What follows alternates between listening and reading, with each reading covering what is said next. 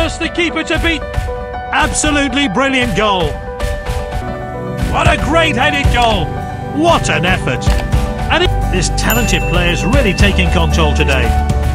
That'll be a booking. Guides on how to play in higher tiers. These are a few secrets. 1. Stop playing when you are exhausted. 2. Stop playing when you are angry. Wait for some time, cool down, and compete later.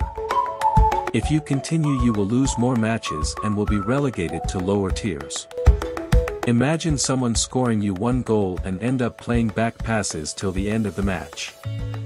Afterward, he sends you laughing emojis and crying emojis. You would probably be angry.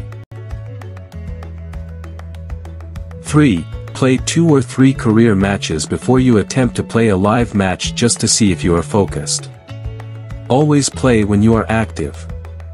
4.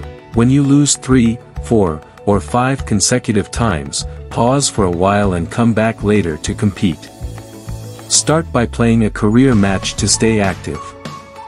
5. Heal all players in your starting lineup before kickoff. I'm stuck here at Tier 1. Follow these basic rules if you ever want to play Tier 1. Thanks for your time. Consider subscribing if you like this content. See you guys again with another trick in Dream League Soccer.